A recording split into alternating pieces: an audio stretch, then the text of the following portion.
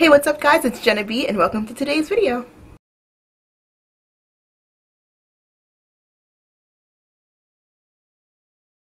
So today's video is going to be all about motivation and how I stay motivated when losing weight or trying to lose weight. And I always get this question because I feel like a lot of people just lack motivation and they want to find ways to like pick up their motivation and like be motivated enough to go to the gym all the time and eat right.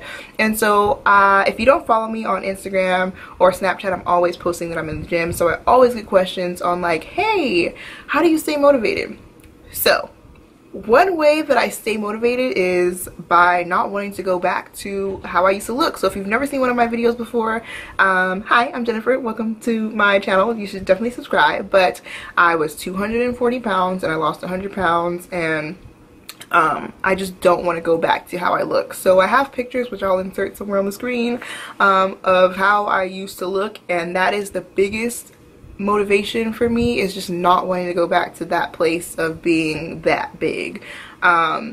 I'm 5'6", so 240 pounds on a 5'6" frame is a lot of weight to carry. And how embarrassing would that be? Like, I lost 100 pounds and then I gained back like 80 pounds or 100 pounds or 120 pounds. Like, that would be very embarrassing. So I really think about like how I've improved my health, and I'm like much more healthier than I was back then, and I definitely don't want to go back there. I don't want to like increase the risk of me having like high blood pressure or diabetes and stuff like that. So that definitely motivates me to eat healthy and go to the gym all the time. Also, if you want to know my gym schedule, I go to the gym twice a day, Monday through Friday, and then on the weekends I go once. And the reason why my workouts are so intense right now is because, one, I'm trying this Michael B. Jordan workout thing, which I'm going to do a whole video series on that, where basically I follow Michael B. Jordan's like workout schedule regimen. So if I'm at work and he posted he's at the gym, I obviously can't go to the gym. But if I'm at home and he posted he goes to the gym, I will go to the gym too. It's a whole thing, and I'm gonna do a video series on it, to like me transforming my body using Michael B. Jordan's routine workout, like, you know, whatever. That's gonna be coming soon. But anyways, what was I even saying? The thought about Michael B. Jordan just got me all off track. He's so fine. Yeah, so that's my workout schedule. Sometimes I work out 3 times a day if I'm feeling up to it, or if Michael B. Jordan works out 3 times a day. But anyway, the reason why my schedule is so intense right now is because I'm really trying to get the body that I want so that I can just maintain. And eventually, when I get the body that I want, and when I say that, there's not a particular weight that I'm trying to get to, it's a particular look that I'm trying to get to. So when I look at my body and I'm like, yes, my stomach is flat, we're good, I'm fine, then I'll just go to maintaining, and I'll probably work out like 4 times a week. But right now, because I'm really trying to get to that point before summer, I'm really just trying to step on it. Another way to help stay motivated when trying to lose weight is to set small goals. So what I mean by set small goals is, yes, you want to have like your bigger overall goal, but you also want to have little goals that you can reach that are attainable, to reach quicker than your big main goal. So what I mean by that is, when I first started losing weight, my first initial goals were I wanted to lose 10 pounds and I wanted to be able to run more than a block. So the first goal that I hit was to be able to run more than a block. After probably like a week of running, or like walking. So basically what I would do is I would run until I couldn't run anymore and I would start walking, and I could literally only run a block without stopping. And so like I said, my first few goals was I want to be able to run without stopping for more than a block. And so then I hit the goal where I was able to run 2 blocks without stopping. And then after that I was like, okay, well, now that I can run 2 blocks without stopping, I want to be able to run 5 blocks without stopping. So then eventually I was able to run 5 blocks without stopping, and so on and so forth. And then as far as the weight, I was like, okay, I want to lose 10 pounds. And then after I lost the 10 pounds, I was like, okay, now I want to lose 5 more. So then after I lost 5 more pounds, and that's just a way to keep yourself going. Because I feel like if you set your goal too big, and like for me, I did do that. I was like, you know, I want to be able to run a mile. I wasn't able to run a mile and I wanted to quit because I was just so defeated. I felt defeated. But when I started to set my goals a little smaller and I was able to hit and achieve those goals, it made me feel like I was actually doing something, which I was. When you set your goals too big, it's easier for you to get discouraged. So you definitely want to set smaller goals, goals that you know you'll be able to achieve, in a shorter amount of time than like your big overall goals. So yes, you can have those big goals, but also have the smaller ones that you can accomplish within that. And so you can write it on a piece of paper and tape it to the wall. If you have a whiteboard, you could write them on your whiteboard. You could write it on the notepads of your phone, the notepad of your phone, you know, just so it's like a reminder for you. Something else to stay motivated is to pick a weight loss, like not program, but just like a lifestyle that is achievable for you, something that you can actually do. For me, when I first started, it was unrealistic for me to say I'm gonna work out every day, twice a day, because that's just not something that's attainable at that point in time, or was attainable for me at that point in time. So same, like, kind of goes with the setting goals, but just literally pick something that's right for you. Don't do a low carb diet, because that's what I did to lose 100 pounds. That may not be right for you. And like I said, when you get discouraged, it makes you want to quit. So you definitely want to do something that's not going to make you want to quit, that's going to make you feel like you can do it. So like low carb worked for me, it may not work for you. You may need carbs, so you may need to do something like just eating clean, where you just have brown rice and like wheat bread or sweet potatoes, things like that. And you can still lose weight by eating that. Just because you're not doing low carb doesn't mean you can't, you know, lose weight. Just because you're not a vegan doesn't mean that you can't lose weight. I know there's like a high carb, low fat diet or something. You don't have to do that. Do what works for you. Like, you can watch videos all day long on how somebody else lost weight, but at the end of the day, if it's not working for your body, it's not working for you, it's something that you can't do, that's not attainable with you and your lifestyle, it's not going to work, and you're never going to lose weight. I feel like that's why people don't lose weight, is because they're so focused on how somebody else lost weight that they lose sight of like them and what will work for them. So like for a while, I was watching other people lose weight, and I'm like, wow, they're losing all this weight, like being a vegetarian. And I tried, and it just wasn't something that was right for me and my lifestyle at that point in time. I actually do want to try going vegetarian, not vegan. I don't think I can do that later. But I have to be at a point where I'm like completely satisfied with my body and maintaining, I feel like, to be able to successfully do that without like gaining weight and whatever. But that's just how I feel like for my body. But literally, you have to do what works for you and your body. I would see girls, I had a friend who lost a bunch of weight because she turned into a vegetarian, and like I tried to do that and I couldn't do it, and I was discouraged, and it just wasn't right for me and my lifestyle. And so I focused so much time on what somebody else was doing that I was wasting time not focusing on myself. So you want to research, like research everything, every diet, try them out. See what works for you. Same with the workouts.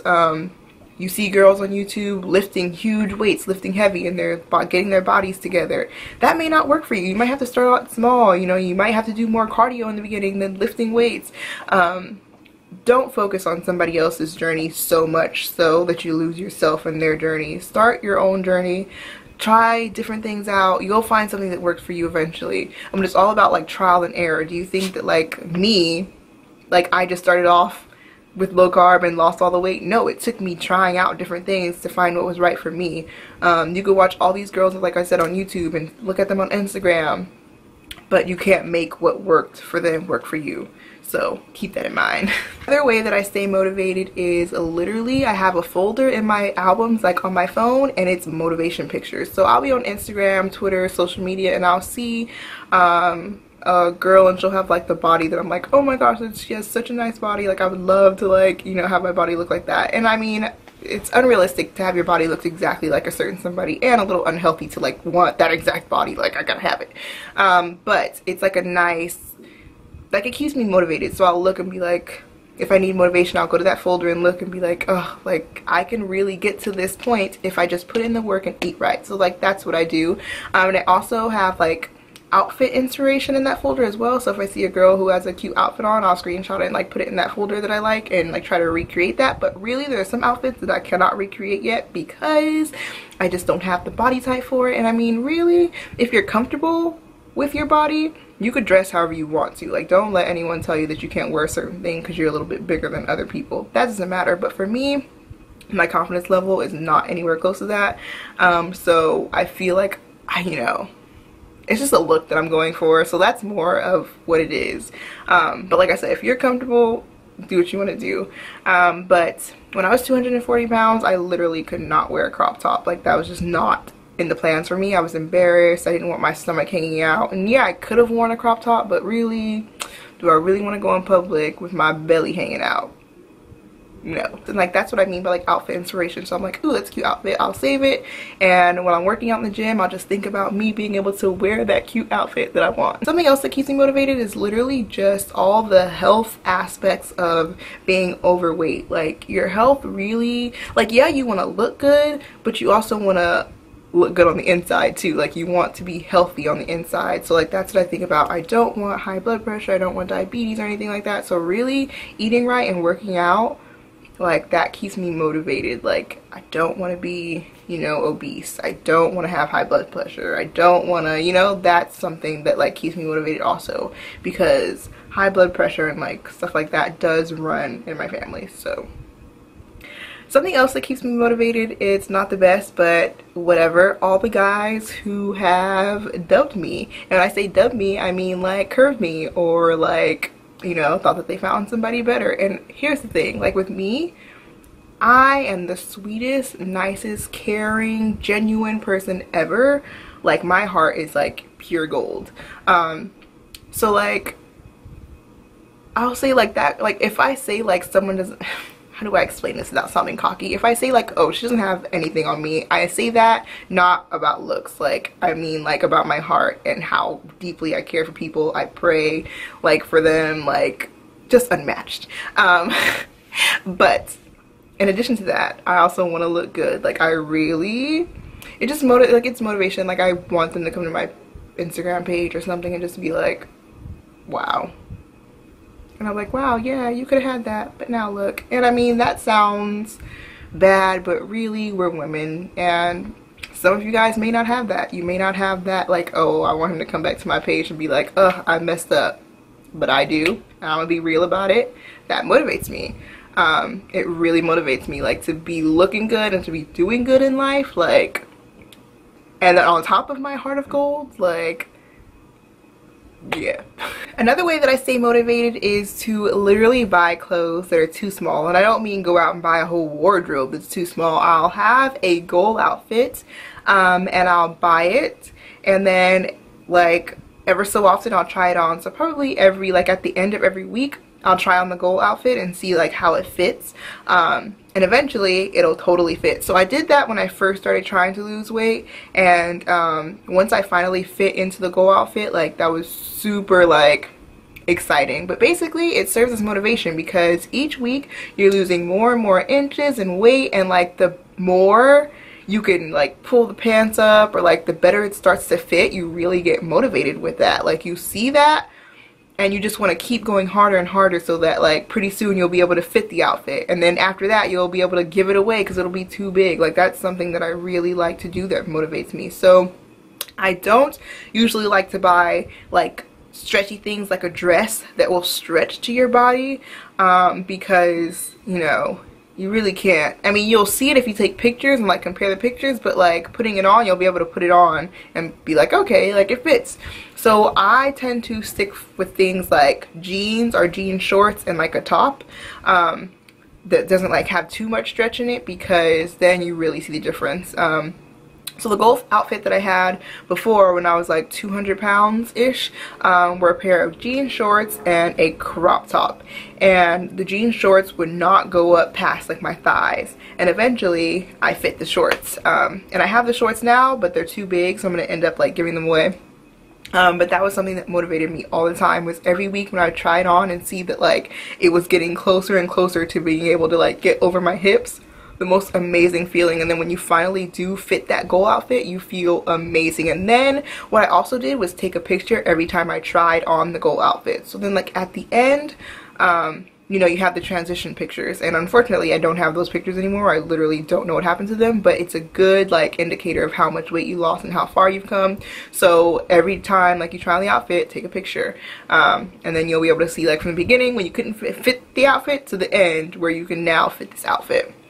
And it's really great. Something else that you might want to try is joining different Facebook groups that like help motivate each other. A lot of people say, I don't have motivation at home, like, you know, blah blah blah. find a online group where they're genuinely motivating people. I am trying to start my online group right now. I have the link down below in the description box. It's a Facebook group. I just have to like dedicate the time to like go on there and like speak to everyone and say hi and like get the group started, because as of right now like nobody has said anything. So I just really need to like take a day to like go in there and just like get it started, because I want that to be a place where you can go and find motivation with other people and other girls who are going through the same thing that you're going through, other guys that are going through the same thing that you're going through, and just help each other, like put recipe videos on there, like talk about the success that we're having, even the failures, you know, to help pick each other back up. Like if you're going to be vegan and going on a weight loss journey, there's groups for that. If you're going to be a vegetarian and going on a weight loss journey, there's groups for that. If you want to be low carb, there's groups for that. Like there's just, you know, there's people out there who are going through the same thing that you're going through who are looking for support as well. Have realistic expectations. Like don't like have this unrealistic, like I'm gonna look like a Victoria's Secret model in a month type of vision. Start off small. You know, you got this. You got it, girl. You can look like a Victoria's Secret model later on, but that's not gonna happen in 2 months, you know? So start off small, you know, have a little vision in mind, but don't like set the bar too high to where you can't even jump over it. Like, you know. The last thing I'm going to talk about to motivate you is a fitness tracker, and this is mine. This is a Fitbit, and I actually don't have it on, so I went all day walking around and stuff. And I didn't have it on. After the gym this morning, I took it off to take a shower and I forgot to put it back on. So right now I'm at 7,500 steps. I would have been at more, but you know, having this motivates me because sometimes it'll buzz when I haven't like gotten up in a while and I've just been sitting at a standstill, and it'll be like, hey, you want to go on a stroll? And that's motivation, because I'm like, okay, you're right, I've been sitting here on my computer all day, time to get up. But it definitely keeps me motivated, and it also keeps me motivated because it has an app where it shows you like what you've done for the day. So like every day it'll update itself, and so I like to try to beat what I did the previous day. So yesterday I think I burned like 3,200 calories, and like today I want to burn more than that, you know. So let me show you yesterday. Yeah, so if it'll yesterday, and I kind of want to beat that today. So like I need to go to the gym after I'm done filming and try to get my, you know, calories burned, more calories burned and stuff. So this definitely helps keep me motivated. Whoa, the color got all weird. But that definitely helps keep me motivated. So I hope you guys enjoyed this video. My camera's flashing that I've run out of time. So don't forget to follow me on Instagram, Twitter, Snapchat, all that stuff. Ask me whatever questions you want to in my DMs. So I hope you guys enjoyed this video. Let me know what other kind of videos you want to see down below in the description box. I mean, the comment box. Jennifer, girl, you trying to talk too fast? What's going on? Anyways, I'm wearing a wig, by the way. I'm not a wig expert, so if you see lace or whatever, my bad. Anyways, that's it for this video. Subscribe if you love me, and I'll talk to you guys later.